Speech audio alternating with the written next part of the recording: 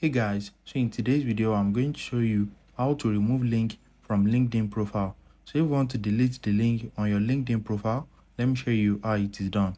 So the first thing is open up the app and you need to click on your profile icon at the top left corner. Once you click on it, click on your name to open up your profile. Right here on your profile, as you can see, this is the link. So now click on this pencil icon. Once you click on it, scroll down to the bottom and you're going to see the link section. So just click on link text and you need to remove it. Also, click on the link and remove the link completely. So the link text is not compulsory, so maybe if you do not add it, it's not going to show. So once you remove it, click on save at the bottom. And now the link will be removed from your profile.